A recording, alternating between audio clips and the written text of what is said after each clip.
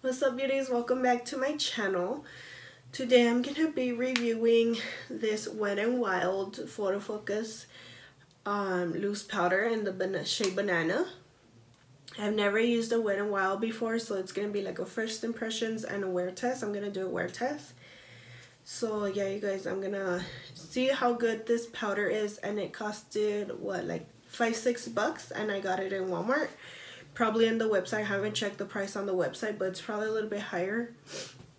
So yeah, I don't know. I'm gonna try it out. This is the banana powder, and this is what it looks like. And it's like a Lotto product for just $5-6, which is really good. This reminds me, by the size of it and stuff, it reminds me of the Airspun, because that's how big it is. But yeah, I'm gonna go ahead and try it, do my little first impressions. I don't know how long this has been like out for a while, hasn't it? I don't know, but I'm trying it out, and it's okay. There's always a first to try out new products or old products, but for you it's new, right? Anyway, so if you guys want to see how good this powder, if it's worth it or not, then keep on watching. Okay, I'm gonna apply my concealer, and this is the Maybelline concealer, and it's in the shade medium.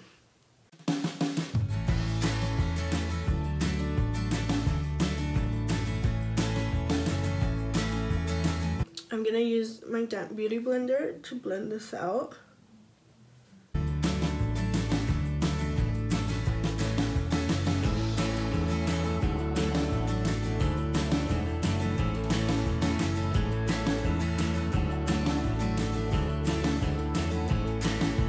Okay, next I'm gonna go in with the Wet n Wild Photo Focus banana powder.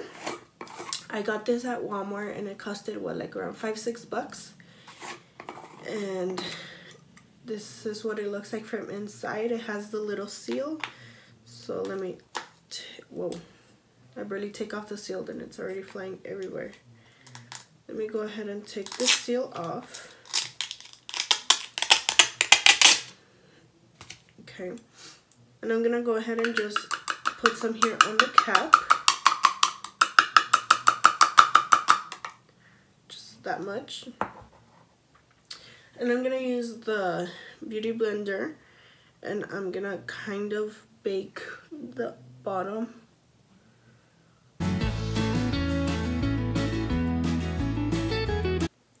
Well, that's a look.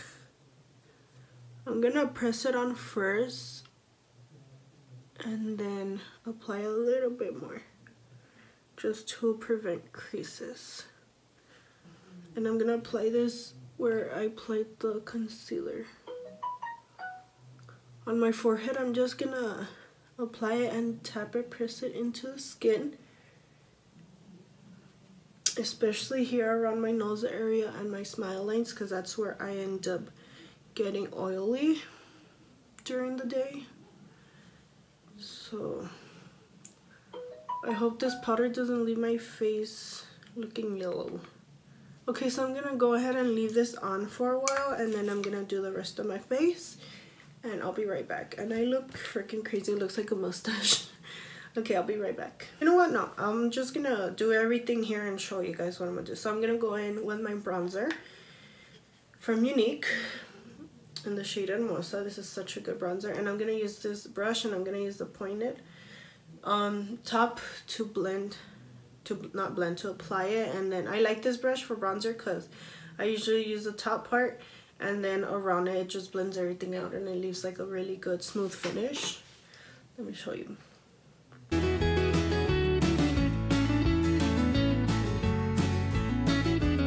Okay, it looks weird.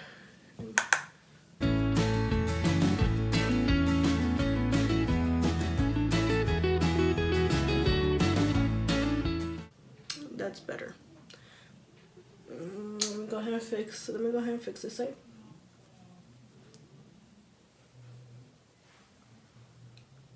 Yeah, this side looks more crazier than this side, but I'm gonna go ahead and contour my nose, and I'm gonna use like this contour brush, dip in my bronzer, just contour here really quick.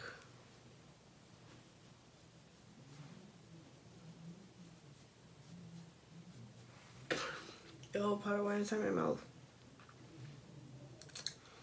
So now I'm just gonna wipe this down.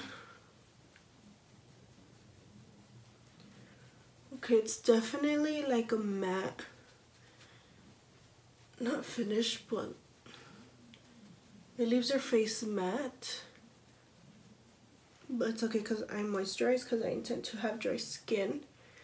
Especially when there's like weather change, my skin gets like really dry.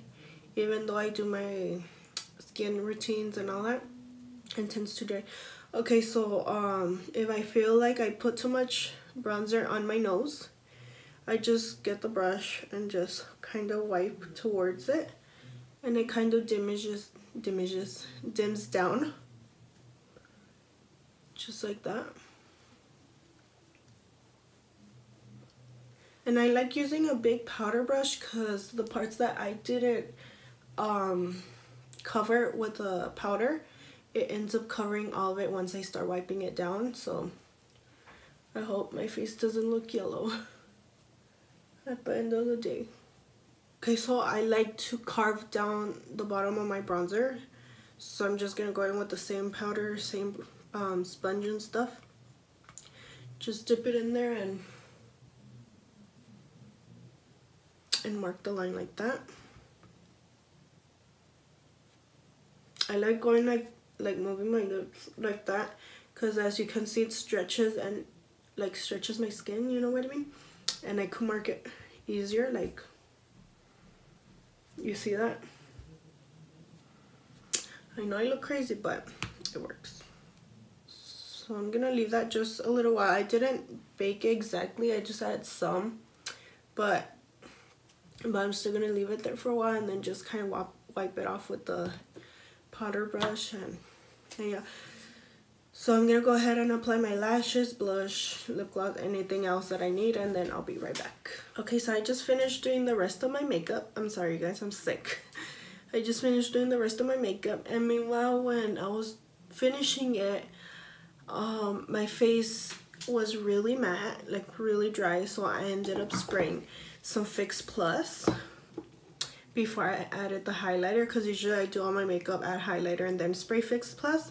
This time I had to spray Fix Plus before the highlight, but my face is looking good right now. It does look matte. It's still looking matte. So yeah, so I'm gonna do like a little wear test and let's see how it ends up lasting throughout the day, if it gets oily or it still kind of stays matte, and how long and stuff like that. So yeah, so I'll be like checking in with you guys. So yeah, that's it, and I'll see you guys later. Okay, so as first impression, my face still looks matte, and it's been like an hour or two, I guess, and it's still looking matte. I am gonna do like a little wear test throughout the day to see how good it is, if my face still looks matte or ends up getting oily or stuff. But yeah, I was worried if my face was gonna stay yellow or not, so I'm gonna keep an eye on that too, because I don't want to be looking yellow throughout the whole day. Okay you guys, so I recorded the powder, like the first impressions for this Wet n Wild banana powder. And I honestly, that day I was gonna do like a little check-in to see how good it is and stuff, but I honestly forgot to do all that, and a week has passed and I still haven't recorded anything, so I'm gonna record it now. It's such a good powder. It did leave my face matte for a good while, like more than 6 hours to be honest. And then like usually at the end of the day my face naturally gets oily, so yeah, that's no problem with it. I've been wearing it for like a whole week now because I've obviously haven't done check-ins. I'm so bad at doing check-ins. I have to get used to doing it. Yeah, but like for a first impression on a whole week of wearing it, I really do like the powder, and it does leave my under eyes a little bright, which I love. I like it a lot. And yeah, you guys, that's about it. So yeah. Okay beauties, so that is it for this video. I hope you guys enjoyed it. If you did, give a like, comment down below, and also don't don't forget to subscribe to my channel and the rest of my social media, you guys. So yeah, I'll see you guys on the next one. Bye. So today I'm going to show you how I did this pinky purpley glittery eye look. And I ended up using the Annette 69 palette.